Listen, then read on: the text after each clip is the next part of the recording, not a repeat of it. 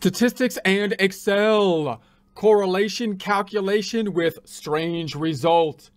Get ready, taking a deep breath, holding it in for 10 seconds, looking forward to a smooth, soothing Excel. Here we are in Excel. If you don't have access to this workbook, that's okay, because we'll basically build this from a blank worksheet. But if you do have access, there's 3 tabs down below. Example, practice, blank. Example, in essence, answer key. Practice tab having pre-formatted cells so you can get to the heart of the practice problem. The blank tab, it's a blank worksheet, so we can practice formatting these cells within Excel as we work through the practice problem. Let's go to the example tab to get an idea of where we will be going, what we will be doing. We're looking at correlations once again, 2 different data sets to see if there's a mathematical relationship or correlation between them. Are the data points moving in alignment with each other to some degree? And if there is a mathematical relationship, the next logical question would be, is there a cause and effect relationship? If there is a cause and effect relationship, the next logical question would be, what is the causal factor in that relationship? This time we're looking at some 2 generic data sets with few data points, so we can focus in on the heart of what we're looking at, which is the unusualness of the results of this particular scenario. And we'll do our normal kind of calculations for the correlation, and we'll get a result that's a little bit less than what we would expect from it. The point being that we can't depend totally on any kind of statistics or one statistical calculation generally. We still have to analyze what is happening so that we can get the most out of whatever data that we are looking at. So let's go back to the blank tab and build this out. So I'm going to first format the entire worksheet by selecting the triangle up top, right-clicking on the selected cells. We're going to format those cells as we do every time. I like to make it currency, negative numbers bracketed and red, no dollar signs, no decimals to start off with. We're doing our generic data. I'm going to say Control up and scroll in a bit. Generic data, so I'm just going to call it X and Y.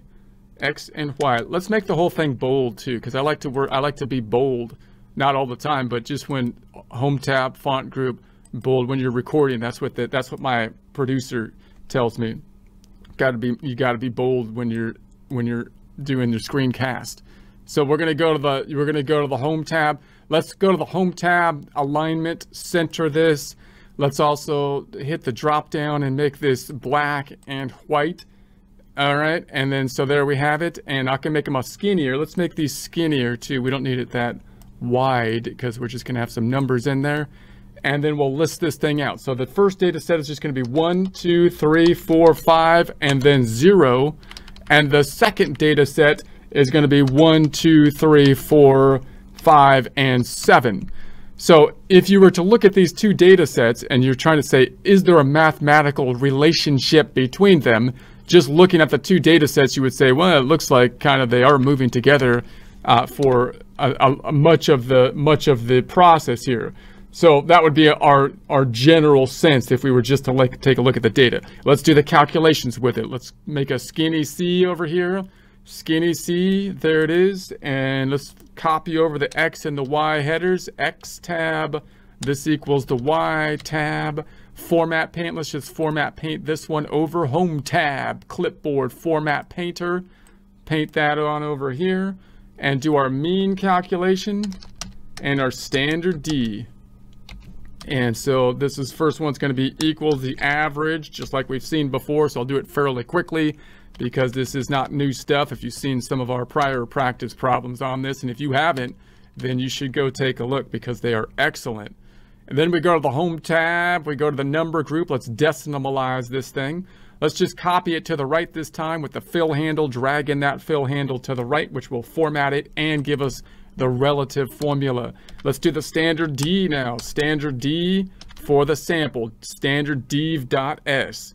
So this is going to be tab, picking up the X data, Control Shift down, enter, decimalizing it, home tab, number group, decimalize, fill handle, grabbing that fill handle, dragging the fill handle to the right, and the standard D for Y calculating, as you can see. Let's go ahead and select these 2 cells up top and skinnerize them. Skinnerizing the cell. And then we will copy over our correlation formula. So we'll do our correlation calculation. right here. So we'll bring this down and put it right there so we can see what we are doing. And